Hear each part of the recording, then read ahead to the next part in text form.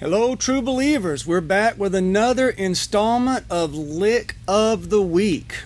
So glad you guys have been so supportive of this. I really appreciate all the positive feedback and the views and the sharing and stuff that you guys have been doing. Commander Cody's behind the wheel here at Starship Shredalicious, and we're bringing you another one here in E minor. But before we get started on the lick breakdown, I want to take a rare moment to talk about something I'm really digging. And if any of you really know me on a personal level, you know I embrace being the grumpy old guy, and I love to hate on everything. So it's very rare that I feel like talking about anything I like.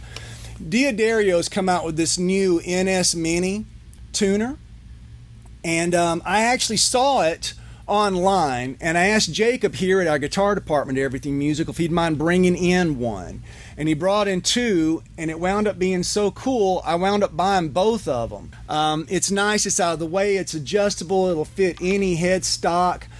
They're inexpensive, they cost right around 15 bucks, guys. So yeah, please come by the store and check this thing out.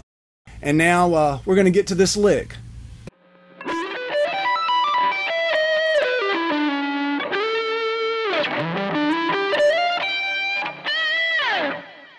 Okay, so what we're dealing with here in today's lick of the week is a bit of outlining an E minor 7 chord, and we're going to be borrowing some tones from an A dominant chord to give us a E Dorian sound, and we're going to be borrowing a note or two from maybe harmonic minor or melodic minor, depending on the way you're looking at it. So these are all extensions of a minor 7 chord, some of my favorite things to play over.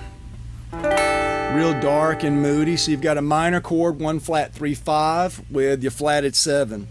So we're jumping right in here on the root note E, 14th fret of the D string. I'm going to hammer on the minor third at 17.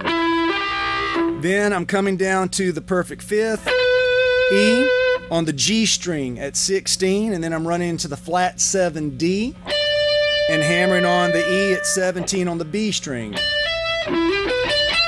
Now I'm taking that up to the G, the minor third, and I'm capping that off with the perfect 5th B. So that whole pattern. And then I'm topping it off with my tapped high E note at the 22nd fret. Now I do a double tap here from 24th, high E, to 22nd. So if you don't have a 24th fret, just go right to that. And then I'm borrowing the natural 7, a little bit of that harmonic minor, melodic minor. And then I'm going to move and drop this E minor 7 concept down again to the next octave. And I'm going to borrow that natural 6 from Dorian, which would be the third in implying a dominant 4 chord. And I go back and snag that A. Little vibrato. And then we're going to ascend a triad that spells out the minor 7 chord, 1 flat 3 flat 7. You might recognize that from Willy Wonka and the Chocolate Factory. Right? So I'm going to slide that into the next E, and then slide into another E, and then a little minor blues bend here, a little quarter step bend. And I'm going to reach back and grab this D at 15 on the B, and I'm going to double pump this bend. And that's the whole lick. Enjoy the lick.